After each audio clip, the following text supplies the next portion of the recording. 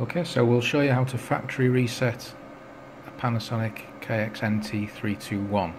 So firstly, we'll cut the power and pop the power back in again and force the phone to reboot. And when the phone says DHCP waiting on the screen, we'll press the program key.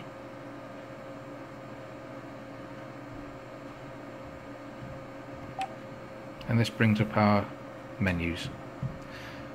We need to then scroll down using the navigation key to maintenance and hit speakerphone, and scroll down to initialise, hit speakerphone again and enter the password 7262 speaker, and speakerphone again.